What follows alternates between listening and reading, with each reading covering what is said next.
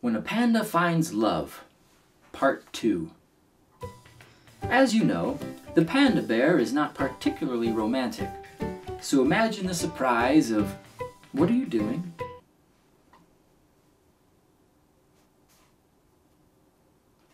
I'm drawing a panda. But why? Because this is a story about a panda in love. But why? What did we agree upon? Never mind. Should I continue? Please do.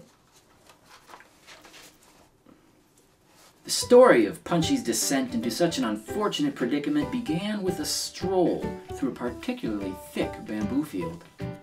It was here, as Pun was pausing for a brief afternoon snack, that he found himself confronted by a small, but vocal, frog named Reginald. Just what do you think you're doing in my bamboo field, Mr. Panda? What was that? What do you mean? That voice. What voice? The voice you just used. What do you think you're doing in my bamboo field? Mr. Panda. What?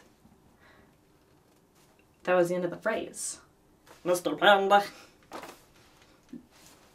Well, why the voice? What voice?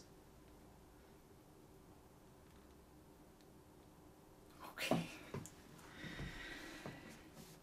Your bamboo field? Pun repeated, breaking into a laugh. That's a good one.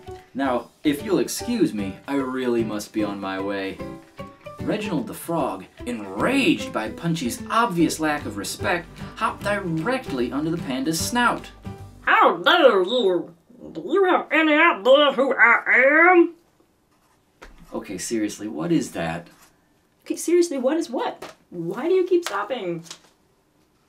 Because you're being weird. Than usual. Okay, fine. Honestly, I didn't think you'd be able to capture the essence of the Frog King. The essence. Yes, Reginald is a very complex character. You know, sometimes when you say things, I get confused. Understandable. It was because you sound like you're being serious I usually am. when you're really being dumb. Wow. Hurtful. So this is the thanks I get for being nicer to you. For not telling you how awful you are. Which you are, by the way. You are awful.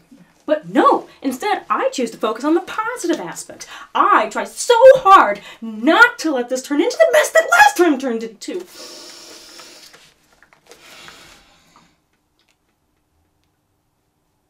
What? I guess I could try the silly voice. Silly.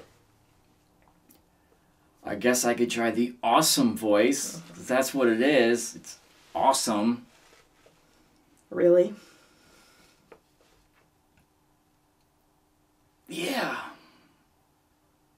Okay, let's hear it then. I am Reginald J. Frotherton, king of this bamboo field.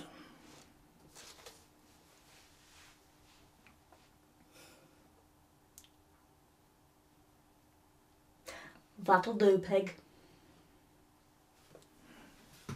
So glad you asked me to do this. Next time on When a Panda Finds Love, our intrepid hero comes face to face with the cold-hearted she-panda herself, Miranda the Panda! Are you doing my overdub?